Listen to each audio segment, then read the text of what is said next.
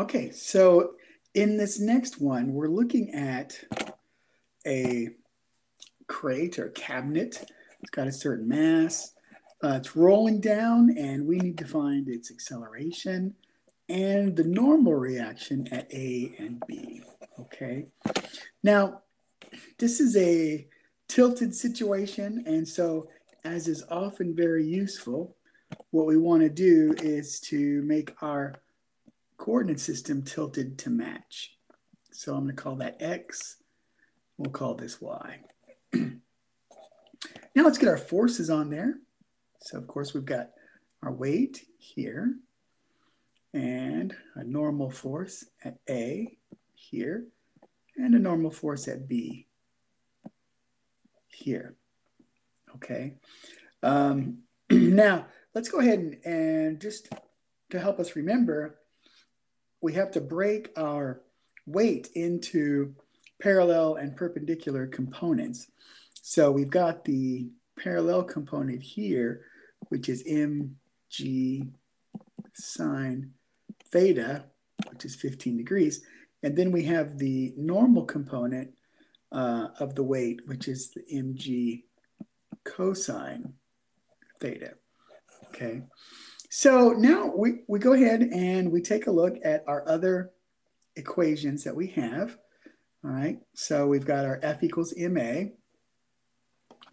And remember that down the slope was what we called positive x. So in that direction, we had mg sine theta. And that has to be equal to ma. All right. Well, pretty standard stuff. A is just g sine theta. And when we put in 9.81 and when we put in 15 degrees, we get that the acceleration is 2.539. Okay. And that's meters per second squared, of course. Okay.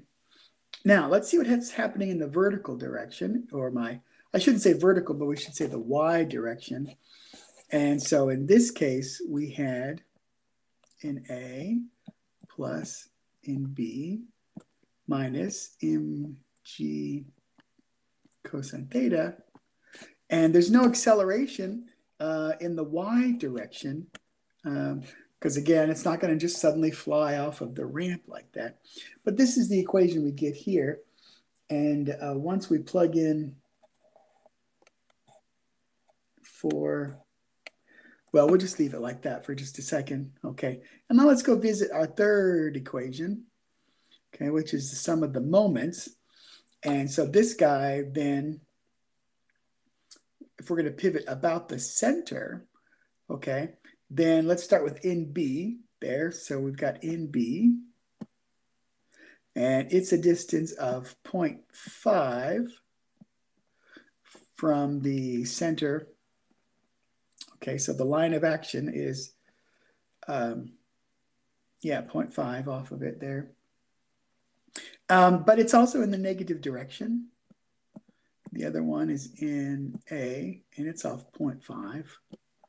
Okay, and that has to equal 0.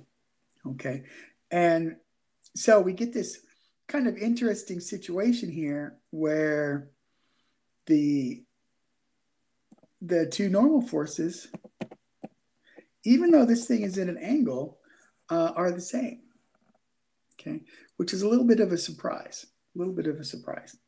But we take that result and put it in over here, okay, so we've got 2 in A is mg cosine theta, and in A then is going to turn out to be 379, just like that.